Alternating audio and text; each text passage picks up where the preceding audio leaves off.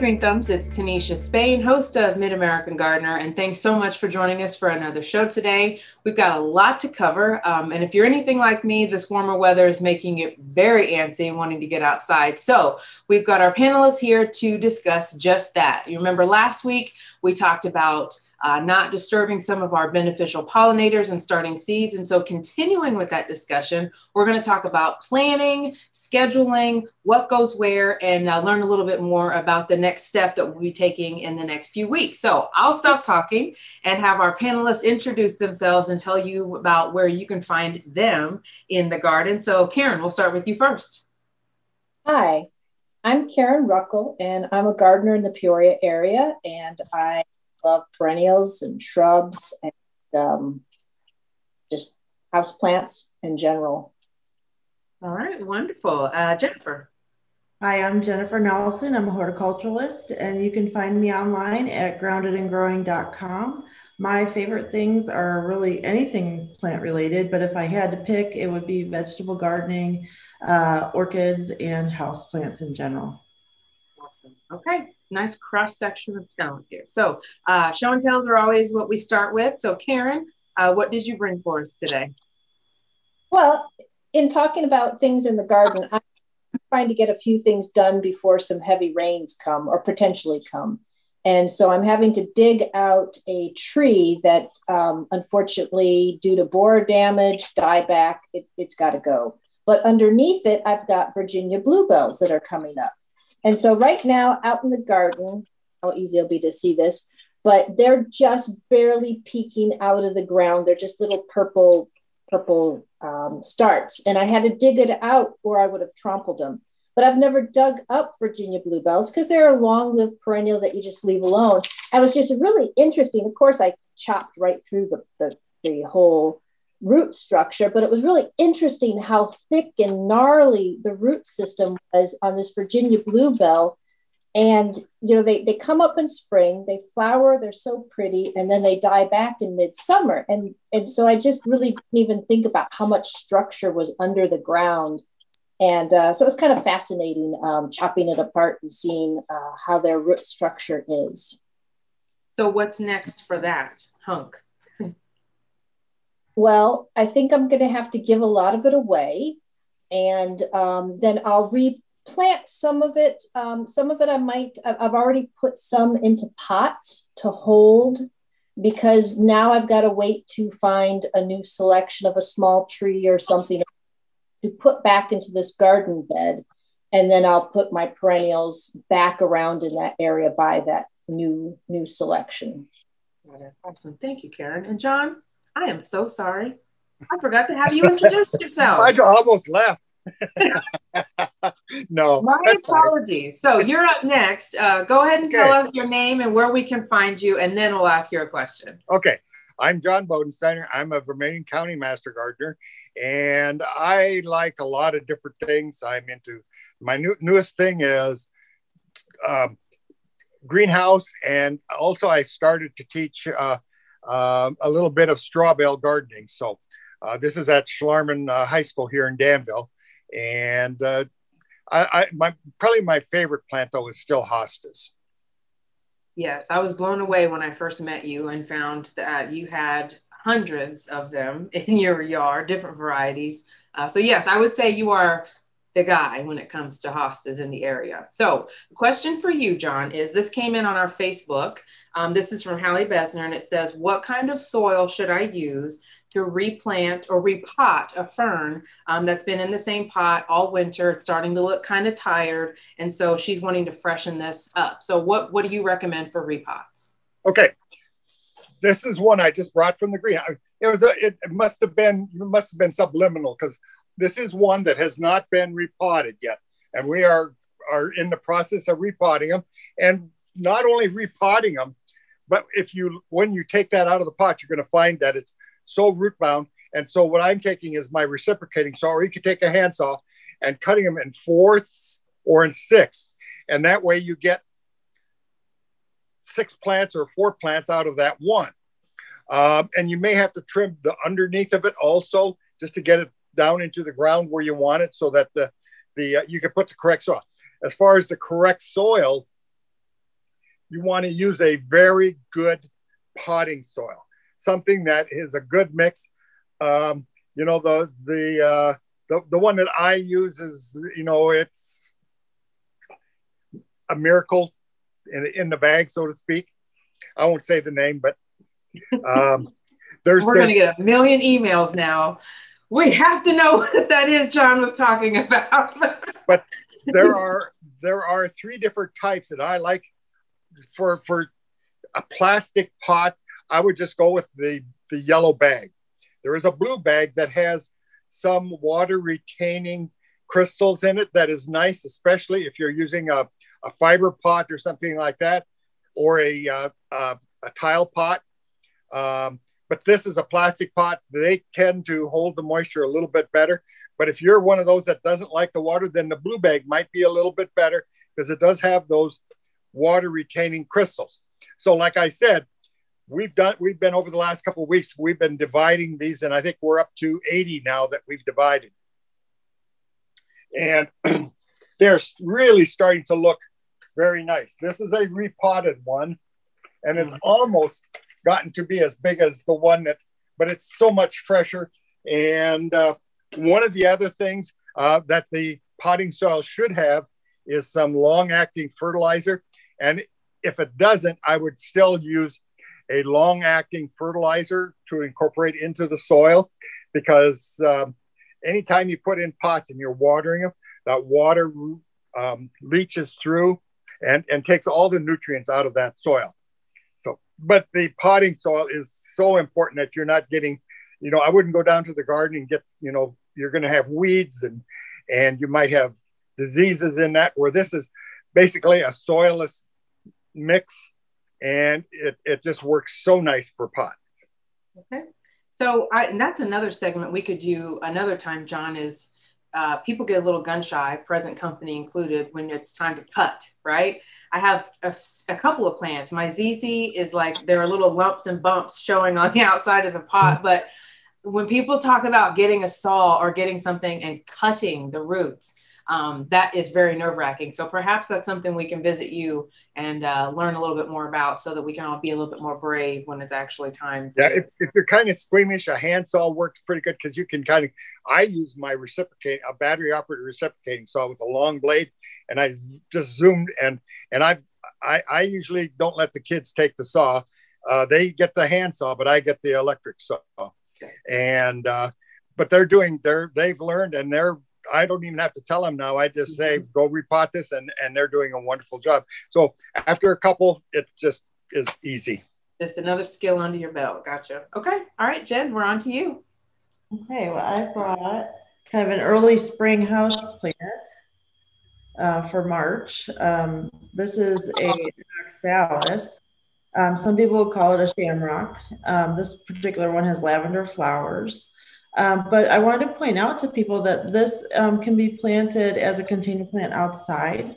I've done some summer containers where you actually order, they're little tiny corms. They look like pine cones, and they don't get planted very deeply. But two things that will make you think that you've killed this plant when you have actually not killed it at all. At night, it gets droopy. The leaves kind of fold on themselves. And the first time I saw it happen, I thought I killed it within 24 hours of purchasing it.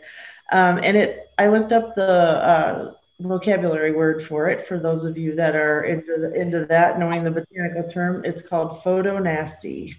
So that is, yeah, there's a fun 25-cent word to drop around your friends and impress them. But these will also go dormant. And that's the other part later on in the season where you'll think you killed it. After the temperatures get good and warm, above 80 degrees, it'll start to look droopy all the time. And that's a good signal to just stop watering and let it dry up, and all the greenery will die off. And then just put it in a decent window inside and give it a little bit of water now and then, and watch for regrowth. It'll eventually start growing again, and then you can give it more water. But they're really fun. They're not just for St. Patrick's Day. I've got a purple one, 2 purple ones actually. One of them ended up getting diseased, and so I cut it all the way back, put it in the infirmary, and I mean, it's funny how quickly they grow back. It sent a flower up first, and then the foliage started to come back. I didn't know that you could leave them outside. I just always imagined them as a house plant. So, well, not all the time. You can't leave them out all the time. But that you could put them like in a container as an animal outside. I wouldn't leave them over the winter. Gotcha. Noted. Okay. Thank you. All right, Karen, I think we're back around to you now. Well, I was also going to talk a little bit about a house plant, and we just came off of over 2.5, 3 weeks where we had pretty severe cold weather. And so all of our furnaces were working pretty hard, and that dried out the air.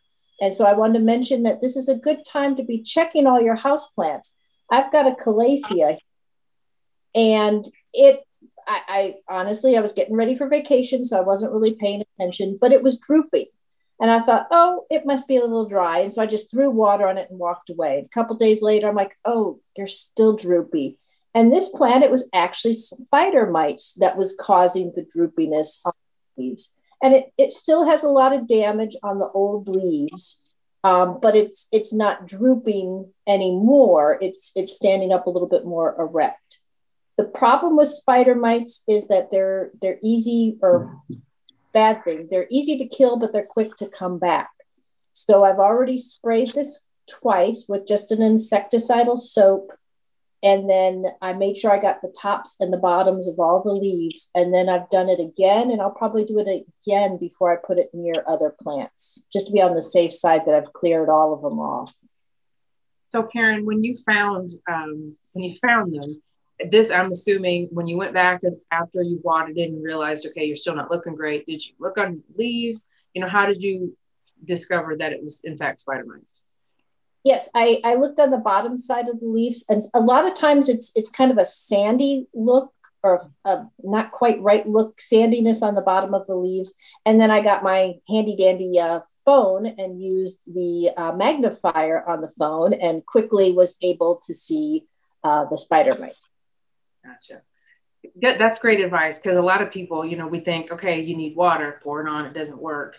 So what's the next step? So I always appreciate what someone else's detective skills look like when I'm trying to diagnose what we've got going on over here. Okay. John, did you have another show and tell, or did you want to do a question from our viewers? No, I didn't. I only had the ferns. So okay, all right. So this weekend I posted on our Facebook and just asked folks, as we move into creating our visions, creating our dream garden, our dream beds, what are some questions that you have, and what are some things that you've run into, and what's worked and what hasn't worked? So a couple of things.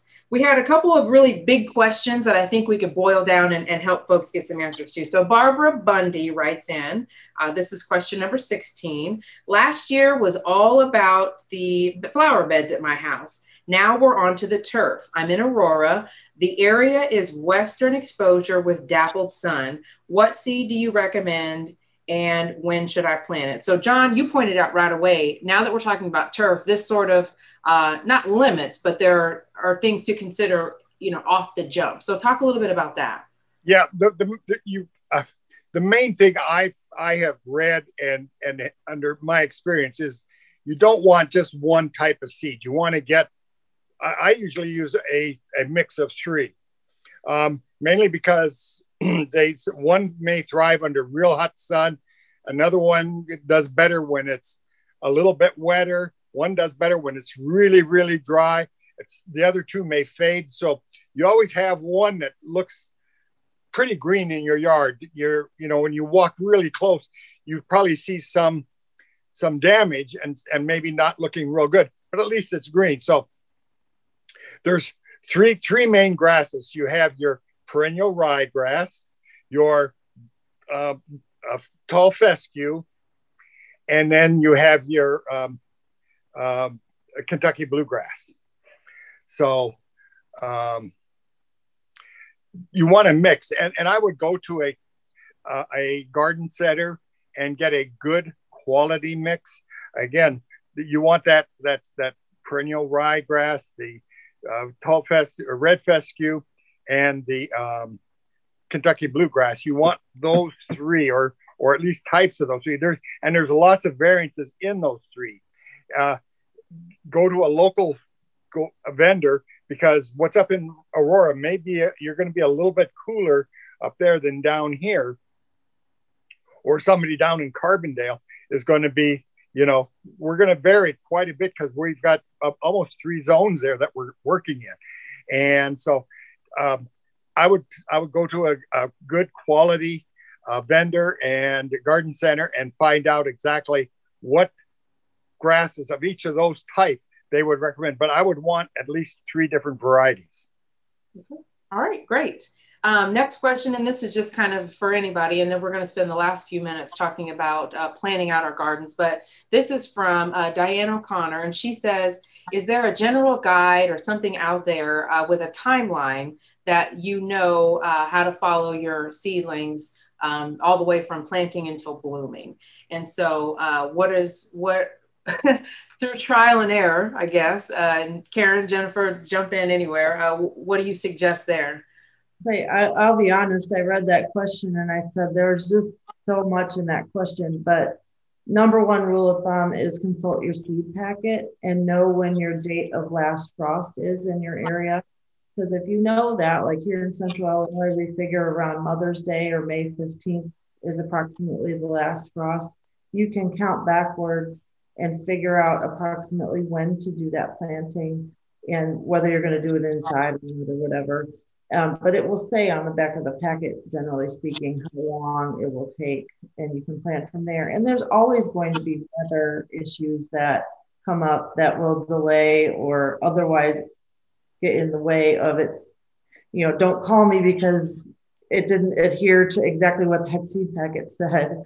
I've had people say that over the years, like, well, you said the last frost date was May 15th, and you know, it wasn't. Well, that's all a general guide. So yes, keep that in mind. Okay. And Karen, you know, you're in Tazewell County. Is that where you are? Am I right? Woodford. Woodford. Okay. So is there anything to say, sweeping changes? John mentioned that we, you know, our show covers so many growing zones. Is there a big difference between, let's say, 5A, 5B, something that we would need to do differently than folks in another area, in your experience? Not really. It's just that the fun starts a little earlier in the Champaign area than for me. But I would say it just runs maybe a week behind. Okay. Too bad. It's not like big sweeping differences.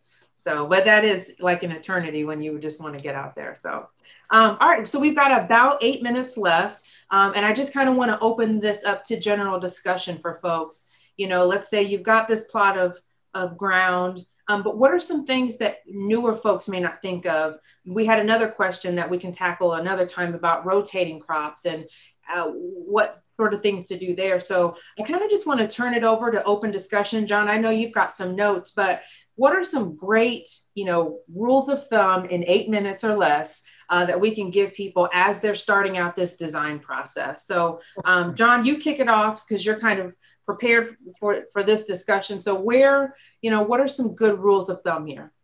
Okay, first of all, you have to decide what kind of garden you want to grow. Is it a vegetable garden or a flower garden? Sun hours are going to be an important part of where you place this garden. And another thing is, how are you going to water? Where's the closest spigot? If you're way at the other end of your yard and you have to run a hose every time, you're not probably going to do it as often as you need. So, and then how big? We always, I think too small, because we go to the nursery and we come home with about 20 more plants than what we need for in that small space. So Jennifer's laughing, so I think she's done this before. What shape?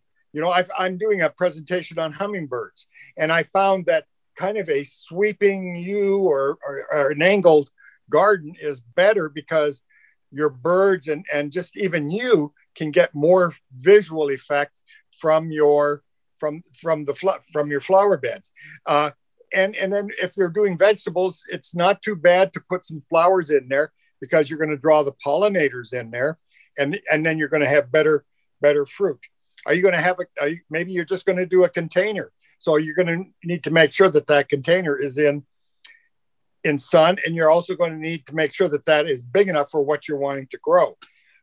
Tall plants on the north side, usually native or non-native, they both have their advantages and disadvantages.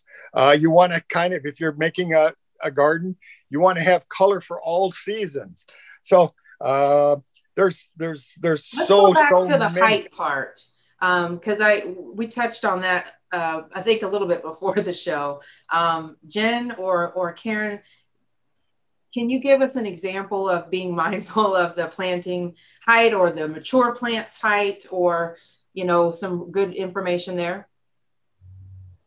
Pay attention to the label. No matter how much you want to put a certain plant in a certain area, it's not going to necessarily follow the label completely. I've had stuff where it says it's only going to be 3 feet high, and it's 5 feet high because you've got it in this great perfect location and it's doing better than the label says it will. But more often than not, I have learned over the years that I really do need to measure stuff. I am completely do as I say, not as I do, gardener, horticulturalist. I have made every mistake in the book, and cramming plants into an area because you just really want to see it there, it doesn't create you some problems later on. And Karen, as a nursery employee, what's the most common thing, or maybe annoying thing, that gardeners overlook and then they come back in and they're freaked out about when they're just starting out? I think it's really that initial taking care of a plant, because within that first month, a plant potentially needs a little bit more attention with watering and watching with the weather, because you get a couple days of really windy days and the temperature spikes like we're having right now, and things can dry out, and you can kill a plant pretty quickly by drying it out. So I think that's the biggest thing is when you do plant something, pay attention to it, visit it every couple of days. I always make fun of people that they came in and they didn't even know the name of the plant. I'm like, you had it over and you didn't even learn its name. So just be mindful that at the beginning, just kind of visit it from a couple times a week, and then you'll see what it needs or doesn't need. And then once it roots in, you can start ignoring it. Gotcha. Be neglectful later, right? Let it get strong and then neglect it for a while. As we're marching into, the middle of March, no pun intended, what cool season things can we get ready to put outside? What are some, lettuce and spinach, but are there any other cool season crops that you guys are going to be putting out soon? Broccoli, as soon as I can get my hands on some broccoli. I did not start it myself from seed, but I don't need that much. So I will go get myself a little 6-pack. So parsley is another one that you can do. If you're going to plant onion sets, you can get those out. Horseradish, asparagus, Brussels sprouts, rhubarb. Those are all things, if you're getting the roots or plants that you can get out. As far as plants, radishes, peas, I get my peas out as soon as I can work the soil. I do sprout them inside, but then I take them out, and then I can have peas up in 3 days. Mm-hmm. So great. One of the other things I just wanted to mention, if that gardener is wanting a new bed, it is so important that they make sure and amend the soils and get it right, test it before you put the plants in. You don't want to have all the plants in and find out your pH is completely wrong, and then you're trying to amend it with underneath all these plants. So it's really important that you get that bed right before you even start to plant. Okay. So I did not do garlic in the fall last year, like a good girl. Can I do a spring planting now, or whenever I can get my hands on some, and have garlic for a fall harvest? Is that an option? Yes, but they'll be small. Okay. I guess that'll be my punishment for not doing it when I was supposed to. And if you want, you can plant shallots in there too, because that's another one you can do in the fall, or you should do in the fall. But you can plant shallots. They're going to be small in the fall, and Okay. What you might do is when you pick up your fall, you harvest your fall garlic, you might just break a couple open and put them in, and you've got it planted. That's a really good idea. And that'll kind of prompt me to plant it right away like I should. So, well, guys, thank you so much. That always goes really fast. We had a great discussion. And thank you so much for watching. I hope you can tell that we are very eager, just as eager as you are to get outside. And we've already got some segments that are going to be scheduled for this spring. We're going to be visiting Ella's neck of the woods in the next couple of weeks. She's going to teach us how to make sap. So we are ready to get out and get moving. And I'm ready to learn some things from these guys. So I hope you are too. Please reach out to us on our Facebook, on our Instagram, or you can always send us an email to yourgarden@gmail.com. So guys, thank you so much for coming and sharing with us. And we'll see you next time. And thank you so much for watching. Good night.